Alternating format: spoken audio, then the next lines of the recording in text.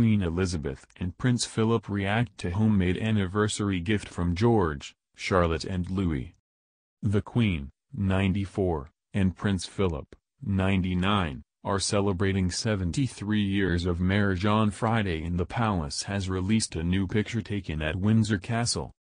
Queen Elizabeth and Prince Philip are celebrating their wedding anniversary with very special gift, a homemade card from great-grandchildren Prince George, Princess Charlotte, and Prince Louis. Kate Middleton and Prince William's children bring a smile to the couple's faces as they mark 73 years of marriage on November 20 in a new photo.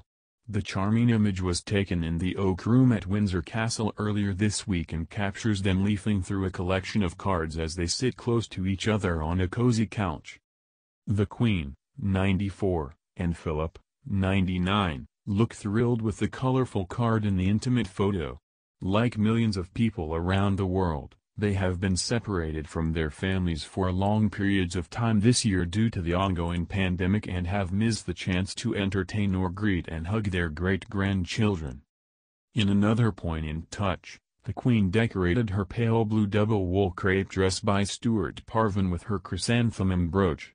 The Queen was originally photographed in the brooch, which is made of sapphires and diamonds, set in platinum, when, as Princess Elizabeth, she strolled through the gardens at Broadlands in Hampshire during her honeymoon. She also wore it in official images that were taken to mark the couple's 60th wedding anniversary in 2007.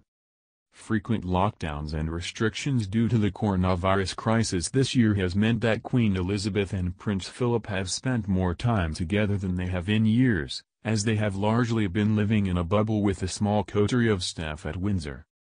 The Queen has been working from home, rather than at Buckingham Palace and not traveling, while Philip, who would usually be living at Wood Farm in Sandringham, Norfolk, joined his wife at Windsor in March ahead of the first lockdown.